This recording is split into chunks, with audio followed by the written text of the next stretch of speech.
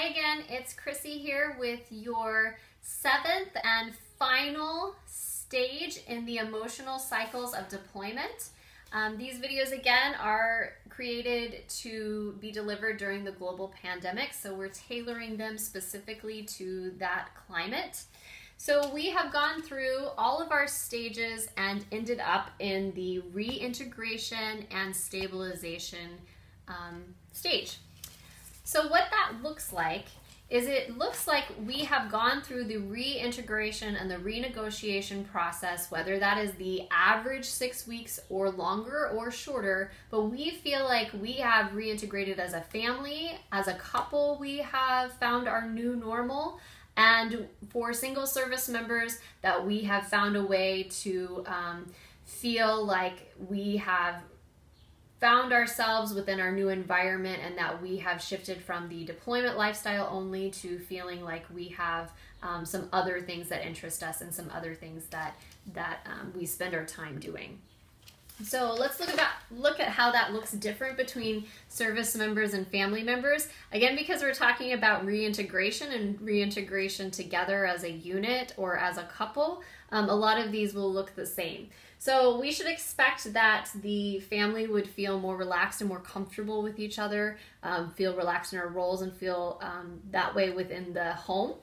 That we have a new renewed sense of family. It's not unusual for service members to compartmentalize and kind of leave that family situation for someone else to deal with, and it takes a while for us to feel like we are back in our role as a parent or an aunt or an uncle, or whatever the role is for the service member.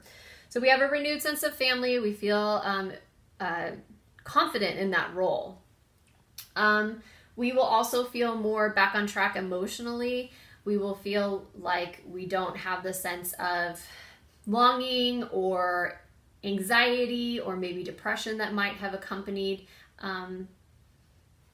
deployment, but we'll feel more like we are in our roles. We're accepting the new normal. We feel like things are coming to us in a way that we can understand.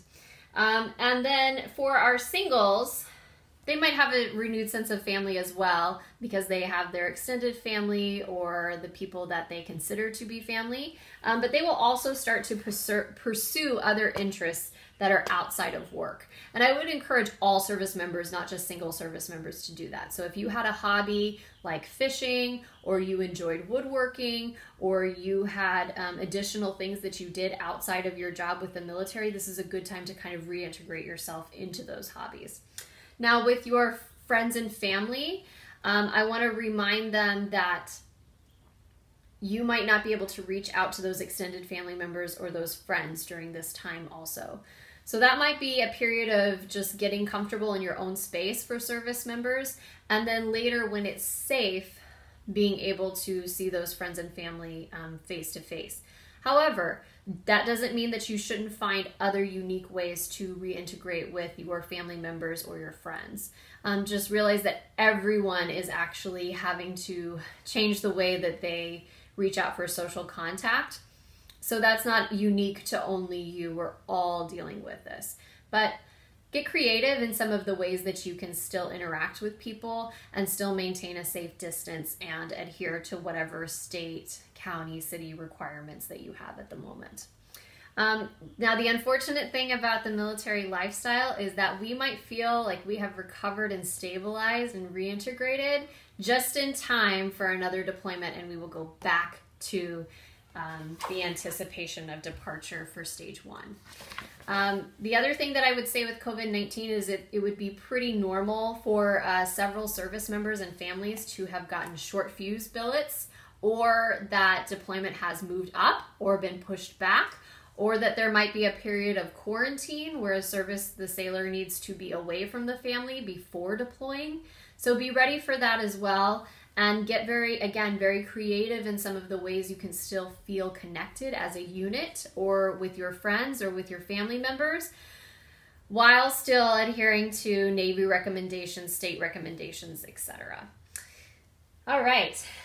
So I think that some of the tips for people who can get to the renegotiation and the stabilization phase sooner are people that have gratitude for the general process, whether that means that as a family, I'm committed to my significant other and to my children, or if as a service member and as a family we are committed to the Navy mission as a whole.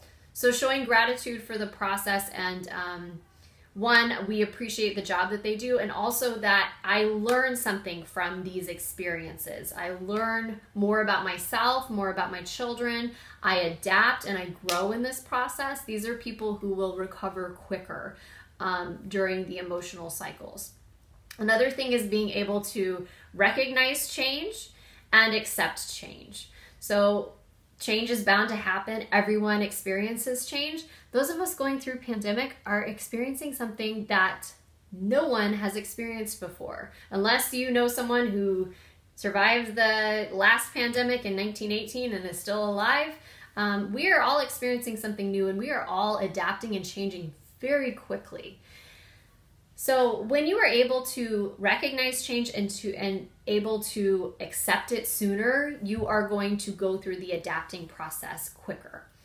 And I like to remind people that there are 3 things, and this is just my idea, 3 things that you need in order to be happy. You need something to do, something that you do that contributes to the world, something that you do that you find joy, or industry you feel like you offer to society or to an organization. Something to do, someone to love. That doesn't have to be a significant other. That can be a pet. That can be friends. That can be family members. That can be extended family members. Something to do, someone to love, and something to look forward to, which, by the way, a lot of us are having to change that.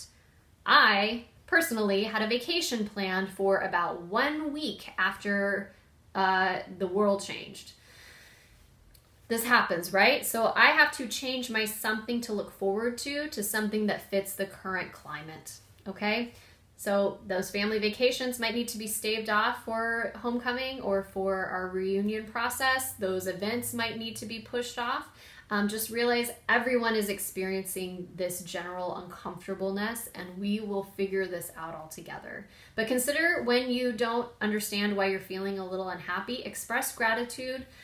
Work through some exercises to help you recognize and accept change. And remember your 3 keys of happiness: something to do, someone to love, something to look forward to. And that can be just as simple as, I'm going to make a chocolate cake on Friday, like my grandmother used to do. Every Friday she would make a chocolate cake, and every Sunday she would have a roast. And that's what they looked forward to. That's what my grandmother said, that's how she marked the week. Chocolate cake on Friday, roast on Sunday. So find some ways that you can reintegrate that into your daily lifestyle. So that's it for your emotional cycle of deployment. Thank you for watching. Look for some of our other reintegration video series for service members. That's the Return and Reunion curriculum. There's several courses in that. For family members, we'll have additional briefs on homecoming. That's the day itself, and the reintegration for family members and for spouses and other people related to the lifestyle. So Fleet and Family is here waiting for you. If you should need us for anything, we have changed our services to come to you during the pandemic. So call centralized scheduling and we will figure out a way to get you the service that you need. Thanks so much for watching. Everyone stay safe. Bye.